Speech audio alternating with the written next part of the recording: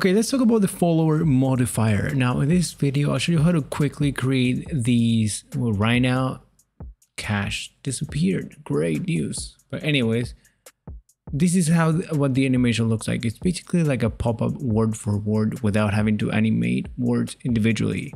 Now, the way that the follower modifier works is that you create a certain animation and then the characters afterwards will follow after a certain delay that you set up.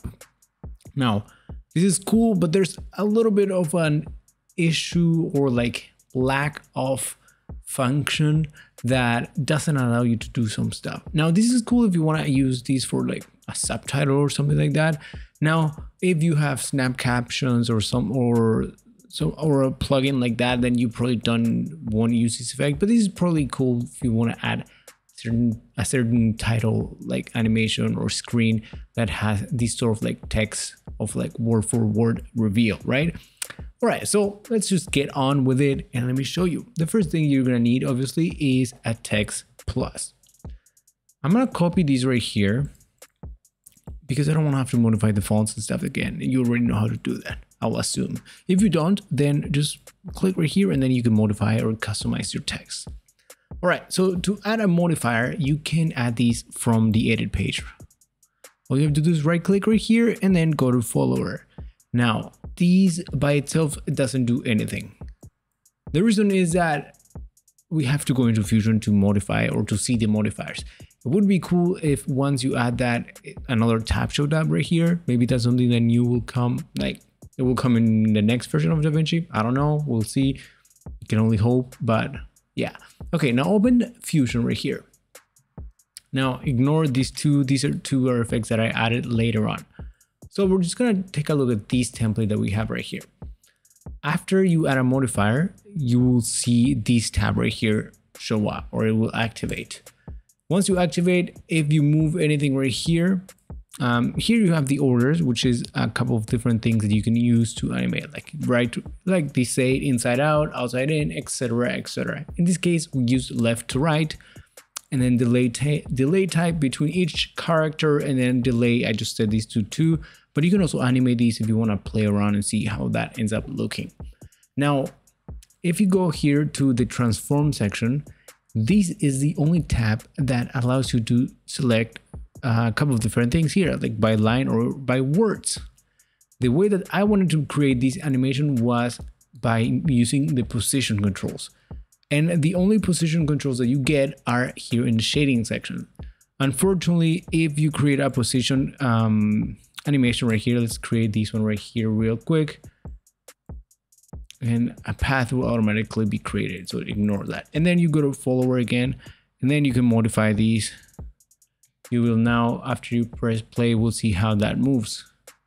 But the problem here is that this does not allow you to do it word by word. Like there's no setting here that allows you to do that. Or at least I haven't been able to find it. You can try to use the manual curve, but that is completely, I wouldn't say unusable. It is usable, but if you have a long text, it just becomes a huge mess. So it probably doesn't work. Now, the only way that I was able to create the animation that you saw at the beginning was by doing these. Okay, so the cool thing is that after you animate right here, you can modify your text right here and move these around, and then the modifier will still have its own effect. You can modify these elements without affecting that animation.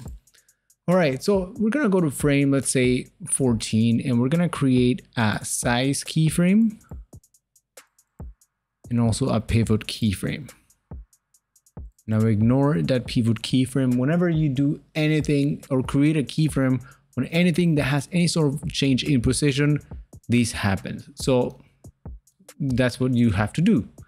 All right, now we're gonna move these backwards, and I'm gonna move these a little bit, the pivot point right here. And you can see the pivot point right here. So if you wanna manually adjust these, you can do that too in the viewer itself, right? All right, now, if I decrease the size of these like that, at the same time, we have that animation that happens. And then to make it actually look interesting and cool, you go to the spline section, press fit to screen, select everything, press F. Now, for some reason, the curve right here is blue or purple. I have a blue light filter on my screen, so I'm not able to see it properly. It's dark here than you will probably see it.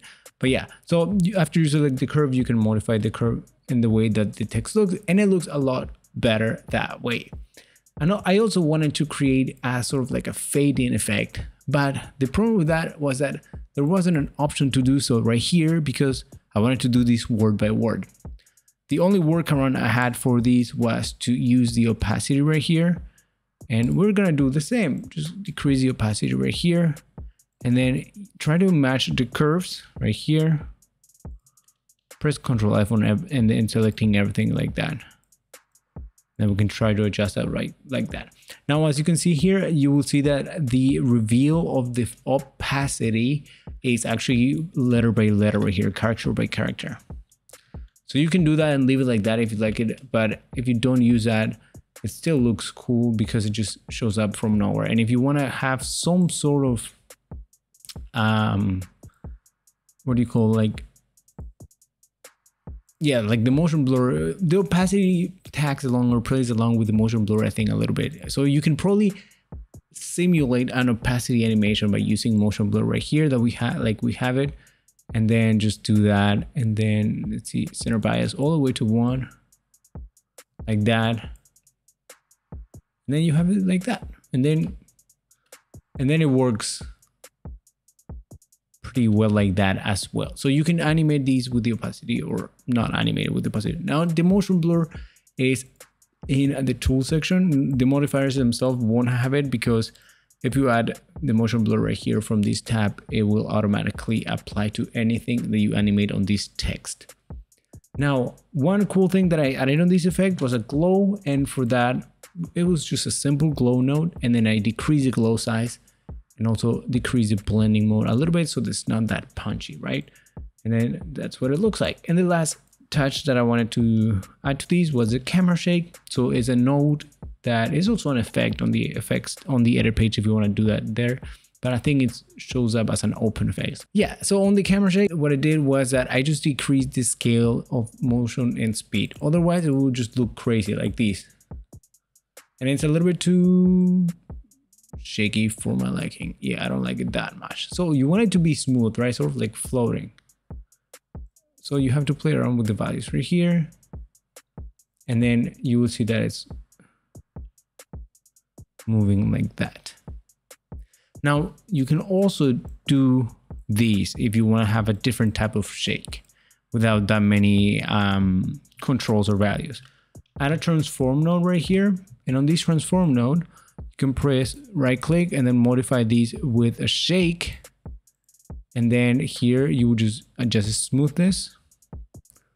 The lower you go, the sharper or the crazier the animation will look like. The higher you go, the smoother it will become. And then here you will just set these up to 0.5 and 0.5. And then holding Control, you move these a little bit to the left and then a little bit to the right. And you will see that it moves a little bit. And you can adjust these if you wanted them to move a little bit more or less, right? The closer to the center point, the less they're gonna move, but they're still gonna take that center point as a main guide point, right? And then you can reseed these if you want these to be a little bit different. Then go back to the edit page. You can modify your text right here, and you can use some sort of like cool and interesting texture background like I did right here to create your effect. You don't have to do it with papers. In this case, I use the papers generators that come with the PaperFoldFX. So just go to pre-made elements, and then you will find the paper texture generators right there that you can just drag and drop and then use that.